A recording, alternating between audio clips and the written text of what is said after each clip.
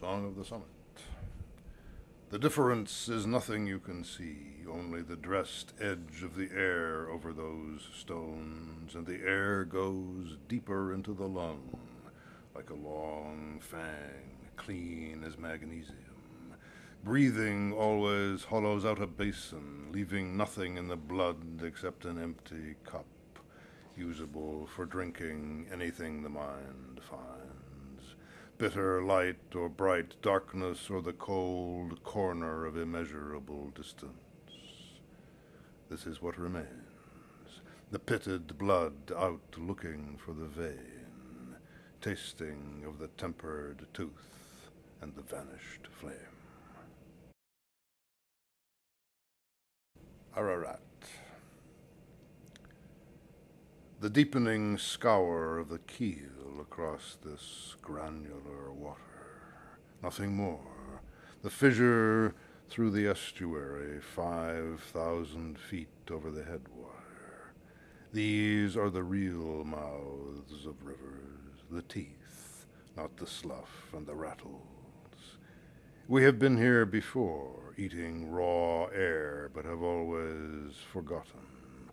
All day eating the air the light impales, stalking the singular animal. I no longer remember whether a fish or a bird, nor whether its song or its silence is what we were listening for. I remember a bow in a black tree and a snowbound plowshare. I find here no spoor and no flotsam timber. Simply the blue sliding into the furrow and the tilting light and the violet sky, always casting the same white shadow. Death by water. It was not his face, nor any other face Narcissus saw in the water. It was the absence there of faces.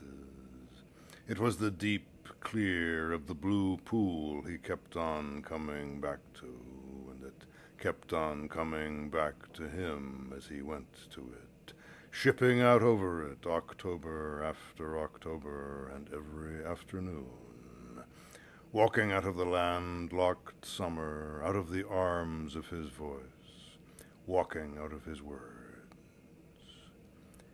It was his eye, you may say, that he saw there, or the resonance of its color. Better yet, say it was what he listened for, the low whisper of light along the water, not the racket among the stones.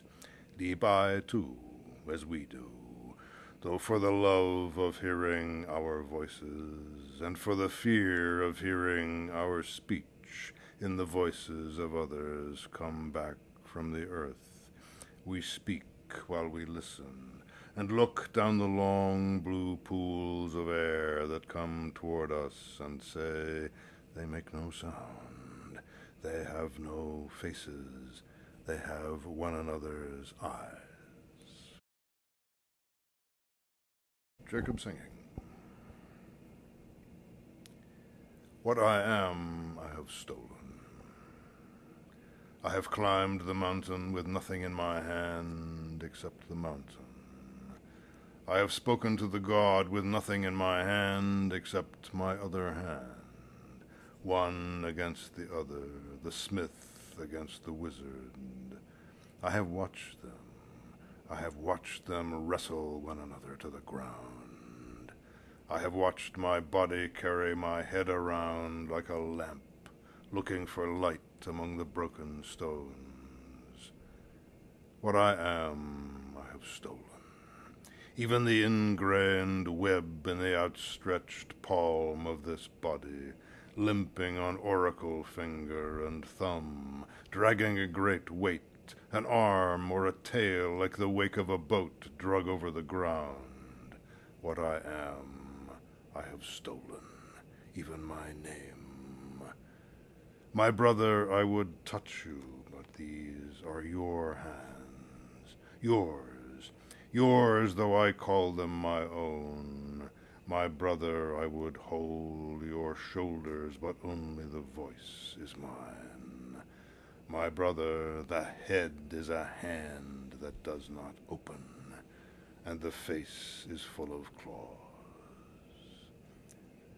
What I am, I have stolen.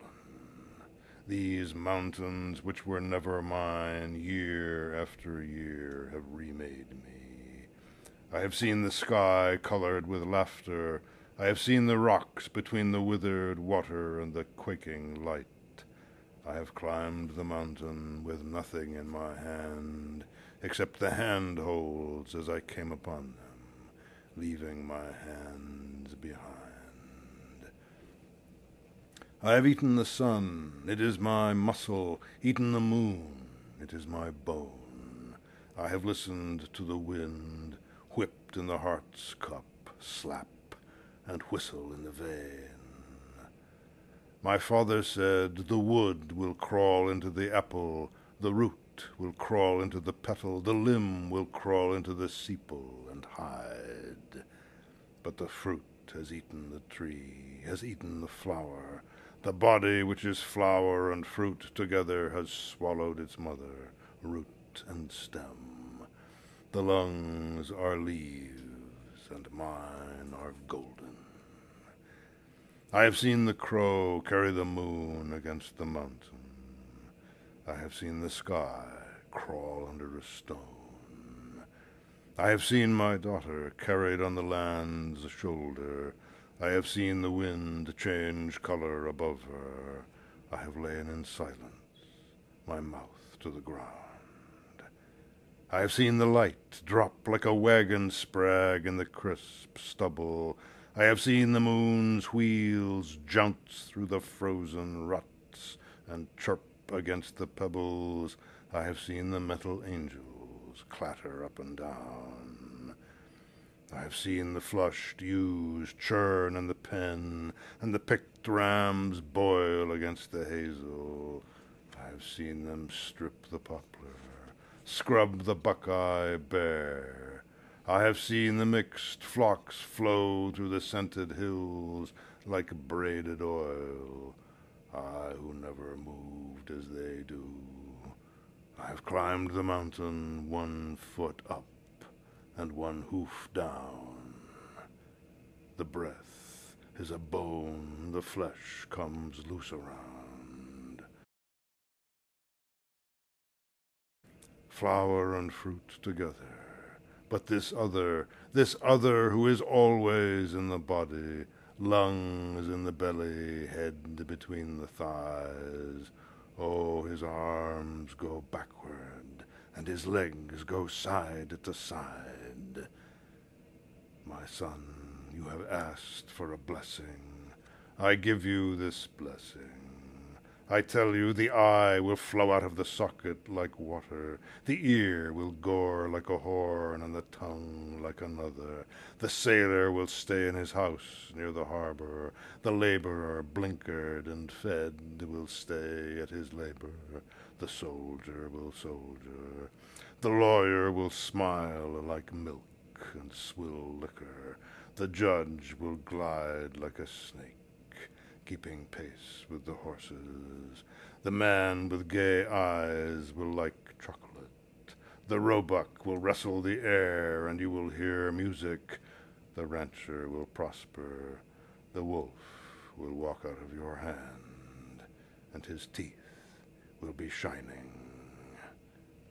But this one, my grandson, the young one, this one will steal the sun and the moon, the eye and the tooth of the mountain.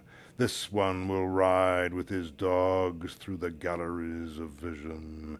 This one will move among the rain-worn shapes of men with faces in his hands and the fingers writhing. This one will slide his spade through the sea and come away carrying wheat and linen. This one, the young one, how tall, shaking hands and trading armor with his dark-eyed brother. My son, you must do more than listen to the angel. You must wrestle him. And one thing further, he must be there. The muscle in the air, the taut light, hinged in the milky gristle and the swollen dark, the smell like the smell of a cornered animal. I have oiled these stones to sharpen the wind. I have come, or I have gone, I have forgotten. I hold what I hold in this chiasma of the hands. I have set my ear against the stone and heard it twirling. I have set my teeth against the stone, and someone said he heard it singing.